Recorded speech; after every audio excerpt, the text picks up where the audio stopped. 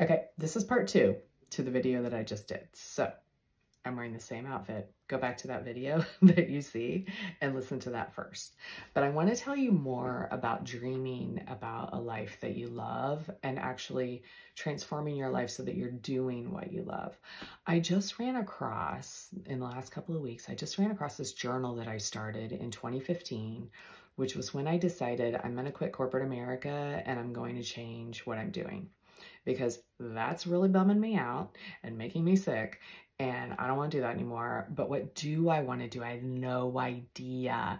So it was so fun to find these journals. And I realized that the process that I went through, I didn't know this, but the process that I went through at the time is the process that I take my clients through now. And it starts with dreaming. And so I have a couple of tools and several prompts and some things that we can do, like some meditations, because I've honed in on this more since 2015 when I did it for myself. We can do some meditations. I think pranic healing is super helpful for it because it clears these energetic blockages and this junk that you might not even be aware of in your system that's blocking you from this free thinking and dreaming. So there's lots of different ways to get you primed for that. But what I noticed in those journal entries was I started writing what makes me happy, like what lights me up, what do I love to do? And what am I good at? What do other people compliment me on?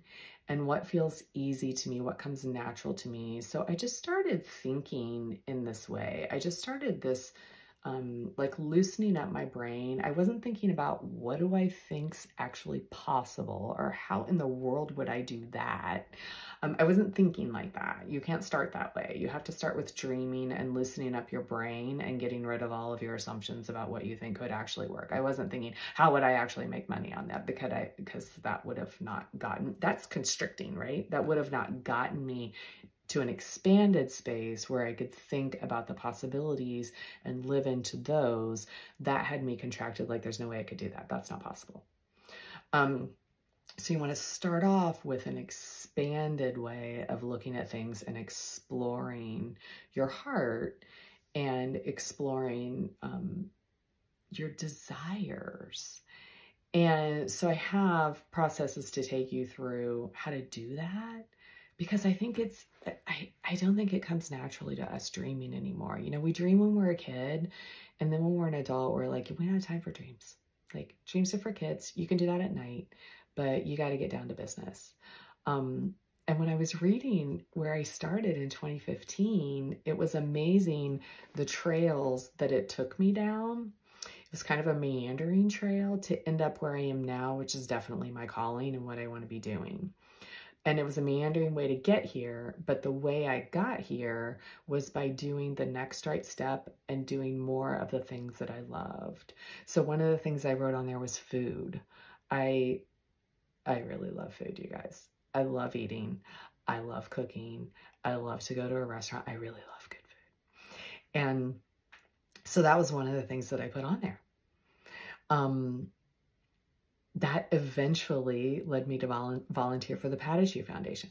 That opened up some opportunities for me. That got me in a roundabout way. It's kind of a longer story, maybe for another time, but that in a roundabout way worked into where I'm at now and really changed some things for me. So it wasn't like I had to do something involved with food, but that got me thinking about what do I love. That got me onto volunteering, which I loved. It gave me energy. That got me a paying job, which brought in some money. That got me thinking about things that people are dealing with and how I can help, which eventually got me to starting coaching on my own, which I had been doing in the corporate world, but it got me back to that, like, oh yeah, I remember, I love doing that. What if I did that by myself on my own? So it's a meandering trail, but you want to start with dreaming and not thinking about, oh, how could I fit into this box, which is a way I think I could make money, but what do I love? What do I dream about? If money were no object, if I didn't have to think about money, what would I be doing? What do I lose myself in? So that's how the process starts. And I have some specific ways that I can get you there so that you can start that process. I did it. It's possible. And lots of other people do it. So don't say that it's not possible for you. Don't say that you can't do that. I have a process for getting you there.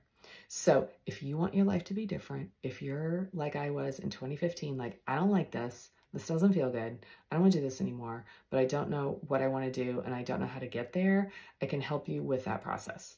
So schedule a one-on-one session with me. The link is in the bio. Schedule a one-on-one coaching session, and I can take you through the steps where you can begin to dream again, where you can begin to feel what excites you and what lights you up. And then you have no idea where that can take you, and it's going to be good. I 100% guarantee. But you probably can't see it right now, but I can help you see it. Okay. Give me a call. Give me an email. Contact me whatever way you can. Bye.